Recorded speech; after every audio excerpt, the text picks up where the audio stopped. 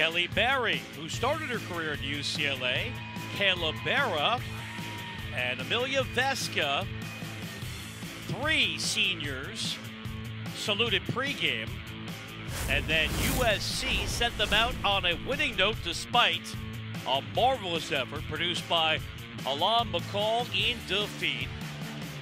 Graduate student who started her career at TCU came up with 17 kills in her outstanding career.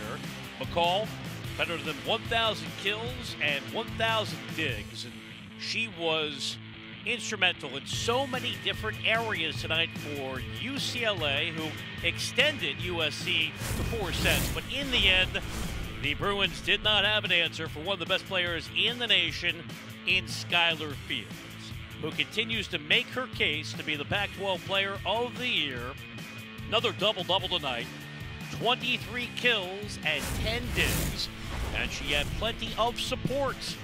Jordan Wilson having a breakout freshman year, the Arizona Player of the Year in Phoenix last year, with 14 kills tonight for USC, who utilized a total team effort in the victory, securing a 21st match win this year, raising the record to 13-7 in Pac-12 play. And you see the rest of the star power tonight for UCLA, the rep of the year at 16-13, 10-10 in conference competition.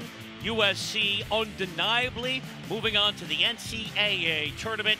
UCLA will learn their fate coming up on Sunday. It's Selection Sunday. That's the story from downtown LA.